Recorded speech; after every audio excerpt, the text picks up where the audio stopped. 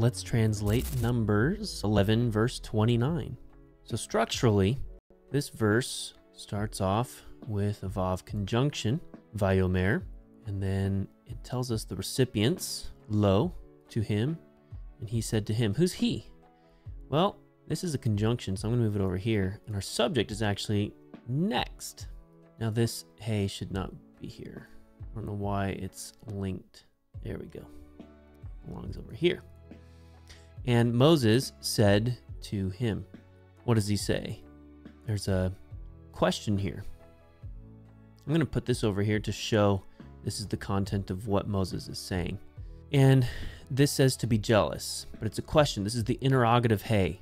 So there's some sort of question going on here. And here we have our pronoun, ata, you. Well, this verb is a participle. It's PL participle, masculine singular.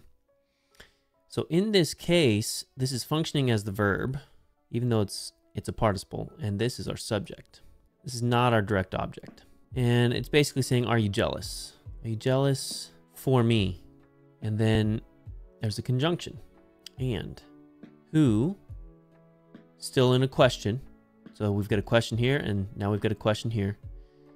And who, now we have an actual verb, cal imperfect third masculine singular from Nathan. So literally to give, to put, to set. And then we have a nice phrase here, all the people of the Lord. So this literally reads, and who he will give all the people of the Lord. This is a construct chain. We have one construct here with call and then we have a construct with the absolute. So all the people of the Lord. Although the definite article is not here, Yahweh is definite. And so must be definite. All the people of the Lord. Then there's no verb, and then we have Nevi'im, prophets. Then we have our verb again, but now we have a conjunction. So it's no longer a question. So thus, so, because, since, something like that. Imperfect third masculine singular, so he will give Yahweh. So now we know our subject is here. Yahweh will give, and then we have our direct object marker with eth. His spirit to them. Now, because this is relating to the verb and this is our direct object here, I'm going to move it over here like this. So our verse is, and Moses said to him, are you jealous for me? And who will give all the people of the Lord prophets? Because the Lord will give his spirit to them. That's what it means literally.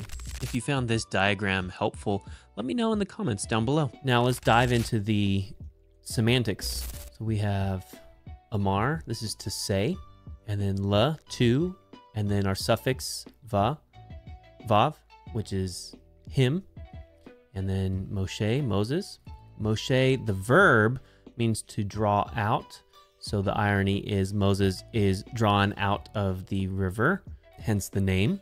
Now here we have kana, and kana is PL participle. It's to be envious of, but with la as our situation here, it is traditionally to become jealous of, but to campaign for with a human subject. So Joshua is campaigning for Moses. Whoa, whoa, whoa. Moses says, hold up. Are you jealous for me? Are you campaigning for me? Now we get to umi yithen. First we'll look at me, who, and notice me yithen. I wished I had known. I wished I had known. This is from Job 23:3. Structurally, it's a little bit different than what we have here, except we do have me yithen. And so what's going on here is Moses is basically saying, I wish that all the people of the Lord were prophets.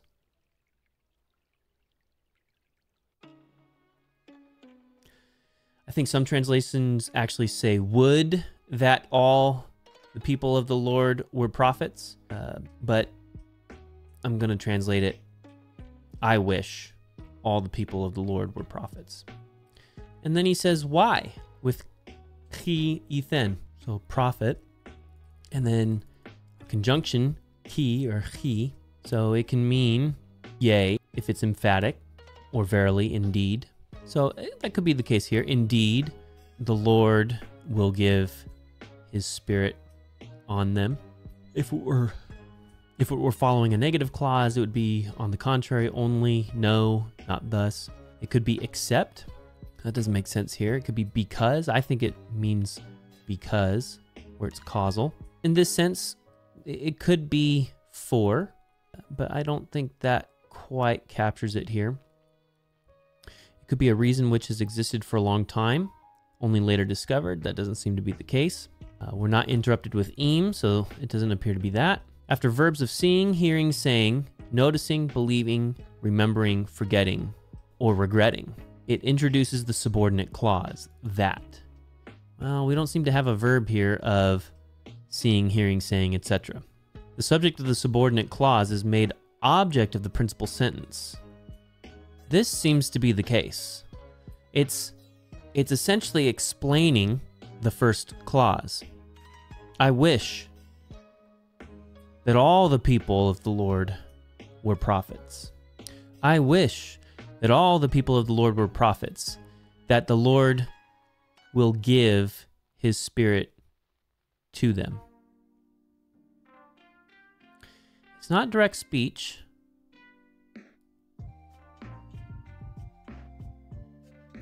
And I'm not really sure what number 8 here is. I think it's supposed to basically say it's akin to ki'im.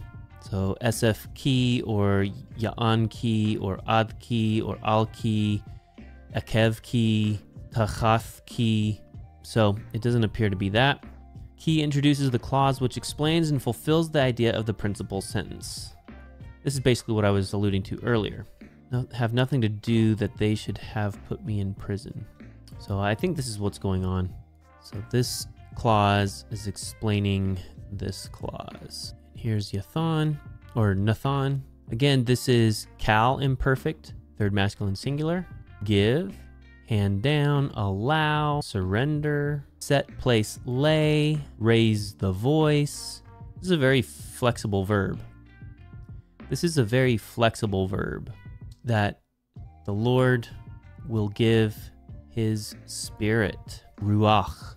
So here, ruach is a noun, and for some reason it linked to the verb. So I'm going to hit here and go down to our noun. There it is, ruach. The traditional etymological derivation, though uncertain, is from ruach, roch, ruch, whatever the verb is, with special reference to the Arabic, racha. It's a proper noun used as an onomatopoeic word because it means wind, air, spirit, or even demon.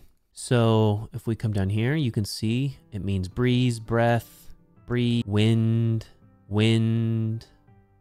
breath. It can even mean sense, mind, intellectual frame of mind. It can be used of the Spirit of God. It can be used of a Holy Spirit or particular types of spirit, like the spirit of wisdom. And in this sense, ruach, in combination with basar, corresponds to El, meaning it corresponds to El, God. I think the way to read this is as an analogy. Ruach is to basar, so spirit is to flesh, which corresponds to God with Adam, human.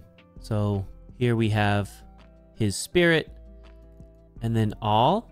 This is not ul. This is the wrong link. So I'm going to click here. Now we've got all, but this is the noun. We're looking for the preposition. We'll hit here again. Now we've got our preposition all, el. It can mean on, over, in front of, before. It can mean above, more than. on the side of, supported by, on account of, with regard to, concerning, according to, against, opposite, against, to, towards, in addition to, together with, in addition to, from, far off, downwards from, above and outside, away from, over, on, because. So it's got a lot of different options to choose from. What's the idea? Well, the Lord is going to set or put his Spirit on or upon or even over them, right? We saw earlier in this context, or if you check the context, you can see that the spirit of, or a spirit rested on these people and they began to prophesy in a frenzy. So it's the Spirit rests on them or is placed on them. So on is totally acceptable here. I'm going to translate it that way, on them. So that the Lord will put his Spirit on them. Here's our suffix, third person masculine plural, hem. So that means them. So our translation. And Moses said to him, meaning Joshua, "Are you campaigning for me? But I wish all the people of the Lord were prophets, that the Lord will put his Spirit on them." If you want to show your support and sport some cool merch, pick up this Greek Jesus is Lord shirt from the merch store today. Thank you for watching. If you found this video helpful, hit the like button. Also, you can subscribe and you can continue watching. Check out this video here on Numbers chapter 6, verses 22 through 27. It's about the great benediction that Moses has to tell Aaron to speak over the people of Israel. It's a good one. We'll see you next time.